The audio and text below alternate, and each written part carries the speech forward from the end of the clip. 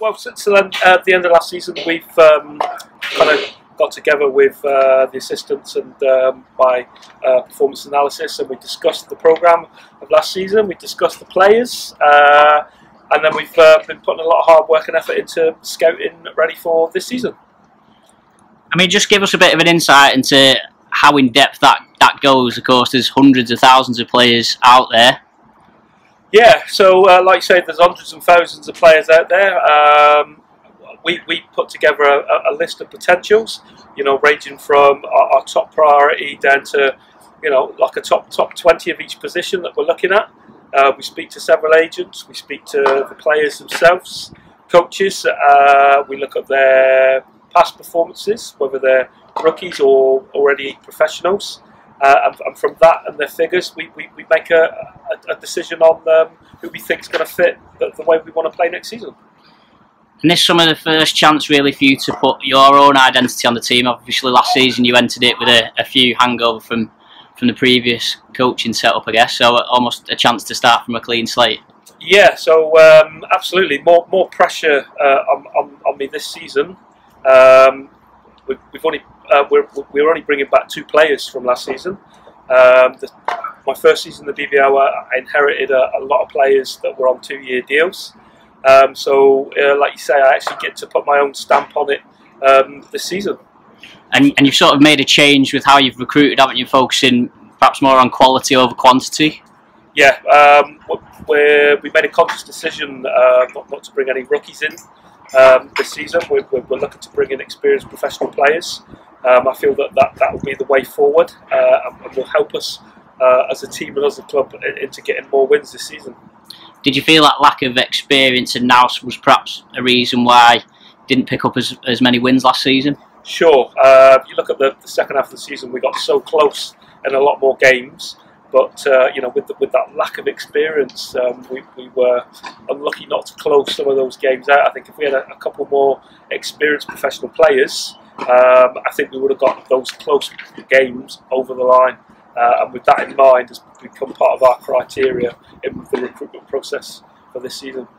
So you're going to be getting the players together, all arriving in August, and you've got the first pre-season game against USA Select. Sort of hit the ground running with that one.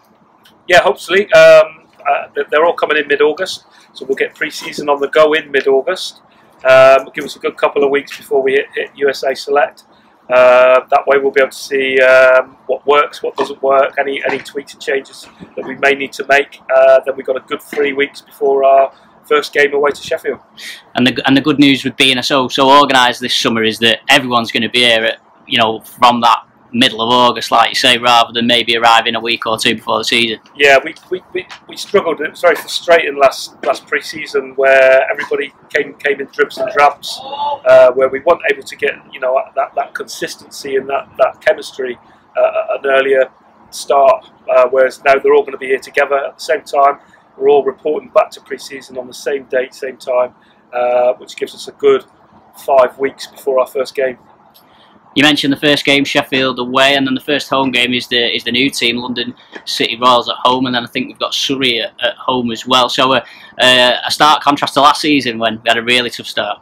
Yeah, a different start to this season. I'm not going to say it's any easier because as what I found out last season that every team is hard to compete against. I'm just hoping that we will be able to compete a lot quicker and a lot stronger than what we did last season. It was always tough to play Leicester, London, Glasgow and Worcester as your first, and Newcastle as your first 5 games of the season. Whereas, not taking anything for granted or no disrespect, but we've got more, I suppose, what we could call middle of the league teams to go up against at the start of this season, rather than playing the top teams from last season. And I suppose a little bit of pressure, I guess, to get off to a good start, in your second year in the job. Yeah, obviously, with the recruitment that we've made, we feel that we're going to get off to a better start. We can't go 6-0, 0-7, 0-8 like we did last season before we get our first win. We have to pick a few more wins up, early doors this season, get that momentum building. And of course, Leeds dropping out lead and replaced with London City Royals, which I guess brings a little bit of an unknown into that start of the season. Yeah, a little bit of unknown. I don't think London City Royals are going to be as poor as Leeds. I do think they're going to come in quite strong, and I think they're going to be a big challenge. The top 6 teams in that league. From reading what they've put out on social media, they're going to have a bit of money to spend, and I do think they're going to bring in some of the better British players that are out there back to the BBL. And just a final message, I guess, for Giants fans. Pushing for the playoffs this season is surely the aim for every team. Yeah, definitely. We have to push onto the playoffs this season. I learned a lot last season, made a lot of mistakes, made a lot of good decisions, and hopefully with those mistakes that were made and the good decisions made, we can put all that into progress this season and aim for the playoffs and hopefully be there or thereabouts in April.